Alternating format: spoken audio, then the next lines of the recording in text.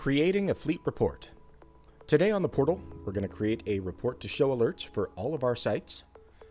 Instead of clicking admin, up on the top right hand side, we're going to click on our name and then go to my account. After we get in there, we'll click on reports on the top bar. It's going to give us the option to select a report type. We'll use the pull down menu here, and then we will select status and alert summary. First thing we're going to do is give this a name. Make note of the name and make sure it's very clear. You can create a multitude of reports for various needs. In this case, we're creating one that's going to be a scheduled report. As we go through this list, you're going to see that we've got a lot of options available. We can create any number of reports to suit any number of needs for any different company.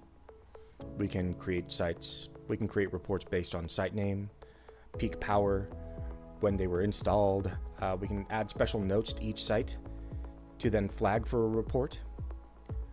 We've got additional output options, things like country, city, zip code. We can build all of this into our report. After that, we'll be choosing what type of format we want to put our report in. We've got Excel, PDF, and HTML. Once we select a type, we can select a language. And then we've got two options over here on the bottom right. We can generate a report right now, which will be a downloadable, or we can click Save As. Now, if we click Save As, what we can do is we can generate a scheduled report. So we can say every Sunday night at midnight, I want you to run this report and email it to this email.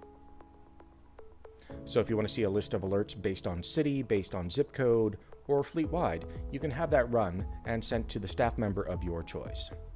After we set a schedule, we'll just select our time zone and click Save.